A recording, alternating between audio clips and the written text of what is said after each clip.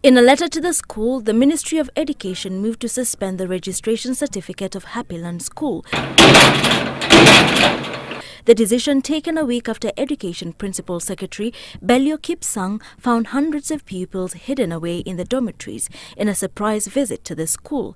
It was established that the school was a repeat offender as it had been reprimanded for the same practice last year and given one last warning. The school administration now required to apply afresh for a registration certificate, parents anxious about the fate of children enrolled at the school. In the letter, the ministry says the school is in contravention of the Basic Education Act, which stipulates that no pupil should be subjected to holiday tuition. A person who contravenes this is liable, upon conviction, to a fine not exceeding 100,000 shillings or to imprisonment for a period not exceeding 1 year or to both. With the return of school rankings, however, parents and teachers eager to give their students an advantage over their peers, continuing to engage in holiday tuition.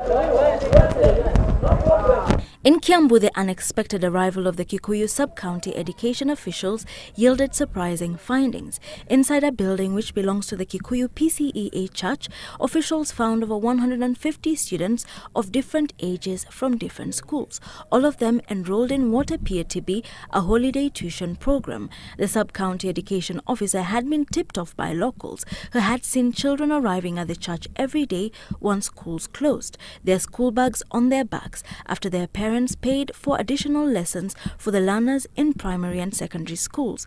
It's very unfortunate that even the teachers who are supposedly conducting this tuition are not trained teachers. Wakati huu wa likizo, wanafunzi wanatakana kupumzika nyumbani. Police arrested the 4 people conducting the program and sent the children home. Even as the ministry cracks down on holiday tuition, it will also have to deal with the mushrooming private centers where holiday tuition continues. Wilkis Anyabwa, Citizen TV in Nairobi.